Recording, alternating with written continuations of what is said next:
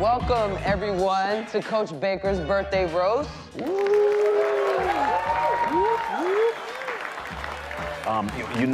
can call me Billy. You know that, right? And piss off moms? No thanks. So I met Coach Baker a few years back, and I gotta say, for the most part, he's all right. Except he claims to be from the hood. My hood, to be exact. You guys know the hoodest thing I've ever seen him do? No? What? Mow the lawn in black Air Force One. There's nothing worse than being born with an ugly kid, and you got two of them at the same time. You guys make some noise for the Baker twins. Wow. Thanks, Coop, for filling in tonight. You know, Patience couldn't be here because she's somewhere on the stage actually entertaining people.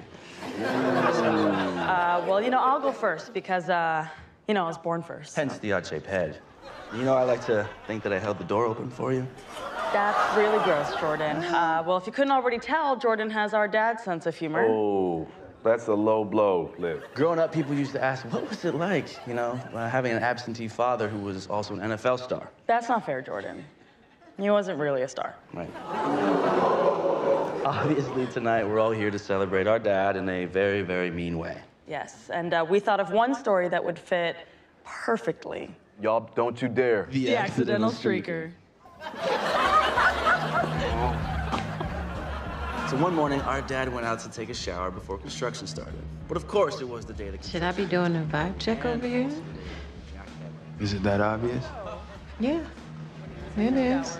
You and Alicia having a good time? Yeah, she's cool. But she's not Olivia. No, she's not. And the guy Olivia brought, he's not you. Before you and Olivia ever started dating, you were friends. Best friends. There's nothing wrong with trying to get back to that place. And what if she's not ready? Then at least you'll know you'll try.